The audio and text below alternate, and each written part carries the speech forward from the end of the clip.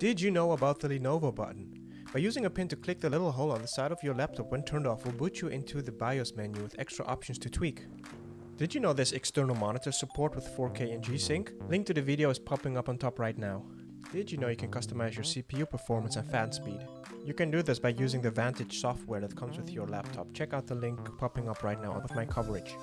Did you know Lenovo Utilities is running on the background of Windows?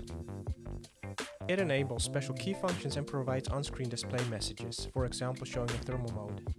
Did you know there's a detailed specification sheet that might reveal information about your laptop that you didn't know yet? Check out the link popping up right now for my coverage on that. There is a shortcut to change your keyboard lighting. This one is pretty obvious. A shortcut to change your thermal mode. Look at the colors change on the power button accordingly.